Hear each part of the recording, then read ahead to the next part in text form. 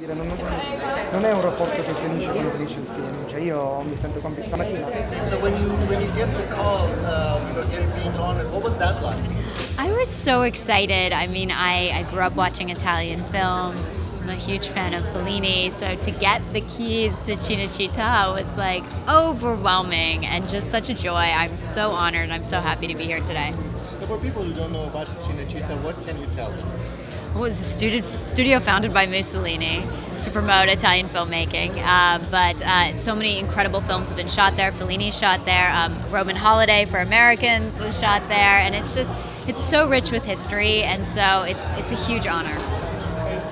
As Americans, we can be a little snobby about watching, films with subtitles. Really? How would you No way! entice us? No way! I mean, see some of the most beautiful cinema in the entire world and watch Italian film. And about cinema of Italy, it has resonated and stayed with the audiences decades after decades. What is it about the Italian cinema that just resonates and it's admired all over the world?